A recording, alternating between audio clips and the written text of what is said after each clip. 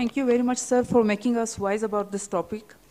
My next speaker is Professor Fawad Farooq, and he will be talking on, can hypertension be defined by number?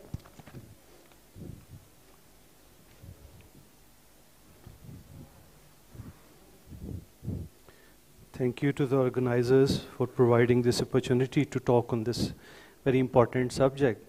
This is just an introductory slide. That's an introduction of my YouTube channel and page. You can find a lot of public awareness and academic videos on that. We're going to cover, can blood pressure be, slightly P is missing, I think, be defined by a number, historical perspective. A common misbelief among primary care physicians, and a number of times we also think that just one reading is enough to define a person hypertensive or normotensive.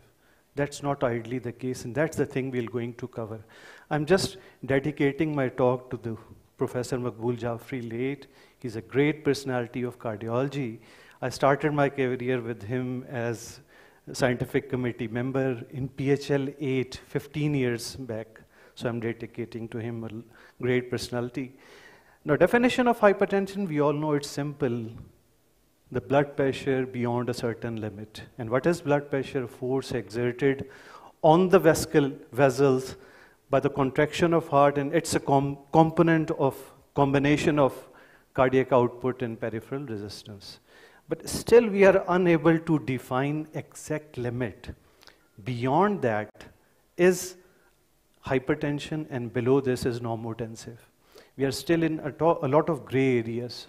Pre-hypertensive, high, normal, a lot. And why is it so in relation to historical perspective? We'll go through. A very complex pathophysiology. A lot of intrinsic and extrinsic influences, beat-to-beat variability of blood pressure due to these influences. So it's not easy to pick your right baseline blood pressure.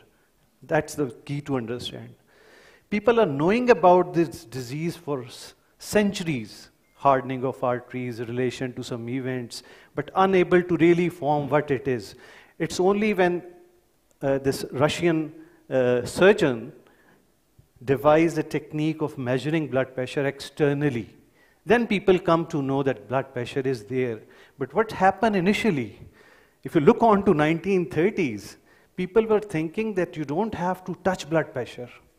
It's natural compensatory response. Even this J.H. Hay said that the greatest dangers to a man with high blood pressure lies in its discovery, because then some fool is certain to try and reduce it. So they don't want reduction of blood pressure at that time. In 1940s, slight, like 200, 100 was considered as mild hypertensive. Below that was all normal. And that's why I'm just correlating historical personalities here. They were discussed previously, but just one. There are three personalities here. That's a Yalta Conference, 1945, Second World War. And they have one thing similar among them. Anybody knows about them? Can anybody guess who they are? One is Roosevelt, there is Stalin and Churchill. These three great personalities, and they all died of stroke, untreated hypertension. That's the common between them. So in 40s, even these personalities aren't treated for hypertension, because people were considering that blood pressure beyond 200 should be treated. Then people come to know, yes, you can treat those who are having something like chest pain or exertional angina. They correlated with blood pressure, so they started treating those patients who have symptoms with high blood pressure. Not every patient with high blood pressure. And at that moment, the drugs were so intolerable, these drugs. Nobody can tolerate them for a week or so. So people aren't taking these drugs regularly. Then they found a relation between hypertension. Up till now, they were just considering blood pressure as a compensatory response. But in 60s, when this blood pressure measurements were there, insurance companies were jumping in, and they found clear relation between high blood pressure and stroke, MI, CHF, and kidney damage. And then this postulate was validated by different studies. These were Framingham. So then they come to know that this is something which need to be treated. And from 70 to 23 till today, we are still upcoming evidences always keep on questioning the existing evidences. And we are progressively lowering or sometimes then bringing back the thresholds of treatments because of changing evidences. And we are still unclear when to treat, where to treat, and which patient need treatment at which stage of the disease, how the blood pressure can variably appear. Like in GNC7, you see we said that blood pressure less than 120 and less than 80 is normal, and pre-hypertension was 120 to 139. Subsequently, GNC8 considered no, they are very low thresholds. You just have to make thresholds for treatment. So just 140, 80, 90 for complicated and 150, 90 for uncomplicated.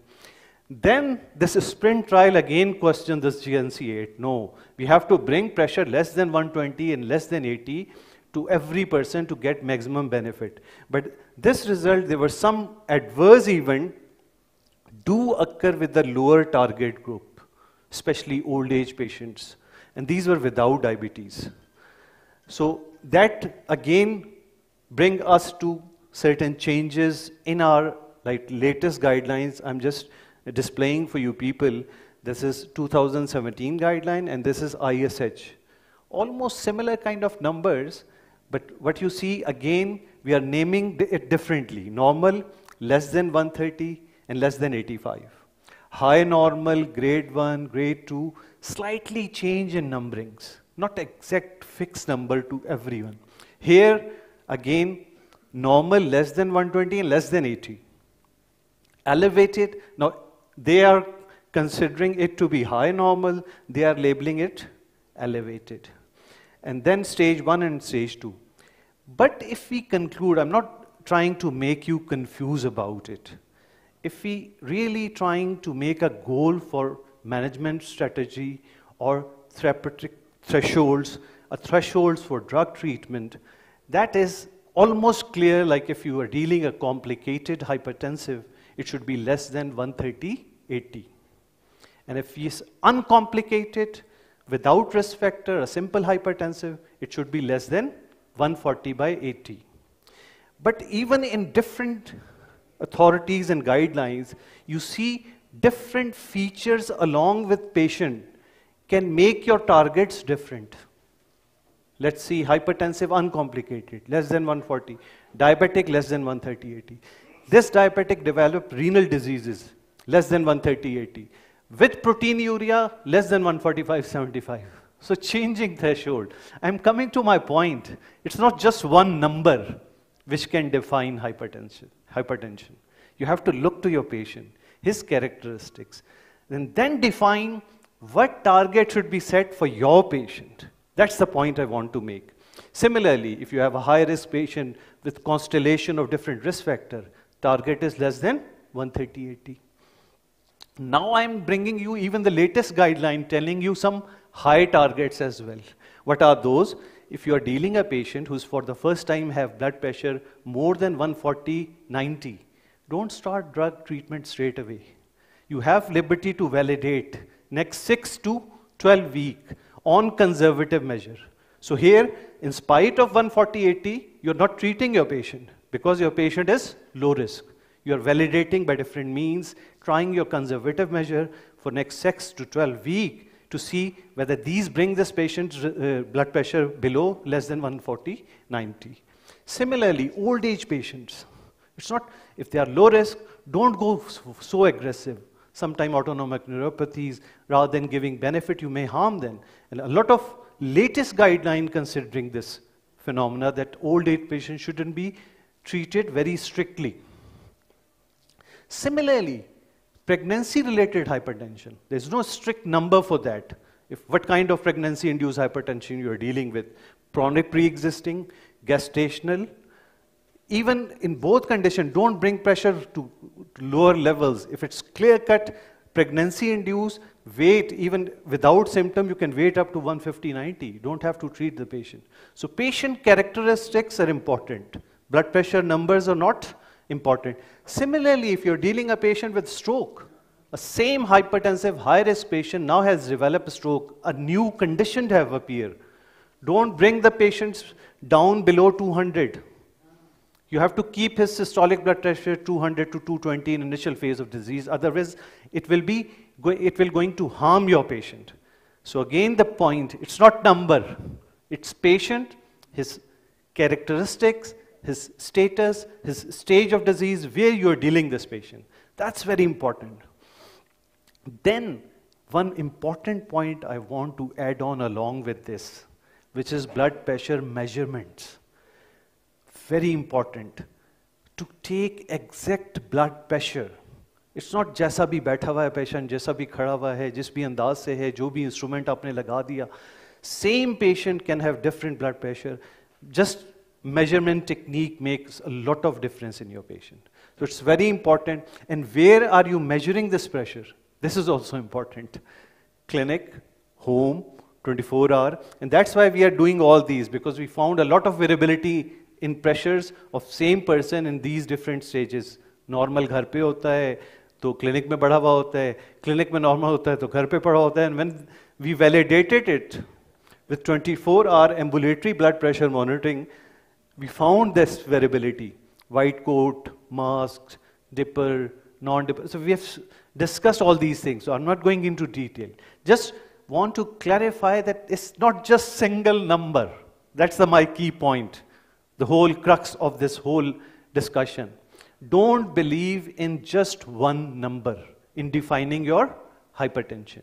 You have to assess properly, you have to take blood pressure properly, you have to make consideration regarding your patient. Is this blood pressure a real blood pressure without any external or internal influences?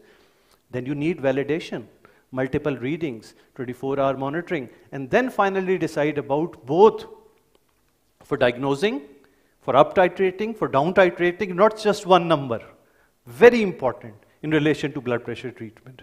So in conclusion, I would say that hypertension is not a disease that can simply be defined on blood pressure values taken on single visit. That's the message I want to convey with all this discussion. It is a progressive, complex cardiovascular syndrome affecting various target organs, even without sustained increase in blood pressure in high-risk patients. So you have to assess your patient risk. That's very important to treat, to manage. With that, I thank you all for your patience listening.